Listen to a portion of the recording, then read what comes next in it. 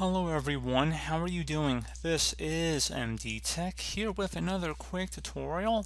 In today's tutorial, I'm going to show you guys how to turn off your phone app from running in the background on your Windows 10 device.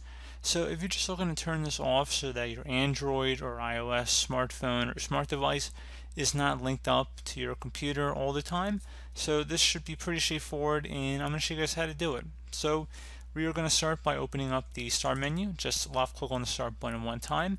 Select the settings gear icon on the left side. Where you hover over it, it'll say settings. So go ahead and just left click on that.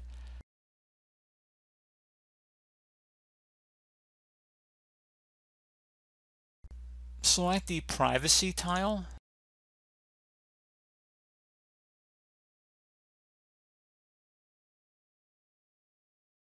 And then on the left side, you want to go ahead and select where it says background apps. So you're going to have to scroll down underneath app permissions and then go down to background apps. Notice it's not in alphabetical order. You actually have to go down underneath app permissions and then a little bit further. See that again it says background apps. And then once you're here, it says choose which apps can run in the background. You want to go ahead and scroll down until you found your phone, which is actually what it'll say. It'll say your phone here, usually at the way bottom. Go ahead and just toggle this to the off position by clicking inside the oval one time to turn it off.